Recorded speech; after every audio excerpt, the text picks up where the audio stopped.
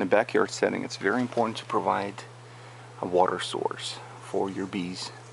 They use water not just to drink, but to cool off, to cool the hive, to control temperature inside, and for honey production as well. So I have a big bird bath here, so I make sure it's always filled with water. Yeah, I'm actually yet to see any bee drinking from here, but it is the winter, maybe it's not that hot, and I hope they're not surrounding my neighbor's faucet anywhere.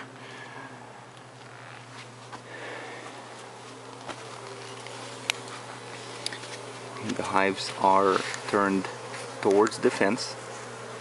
Some people advise that, some people advise against that.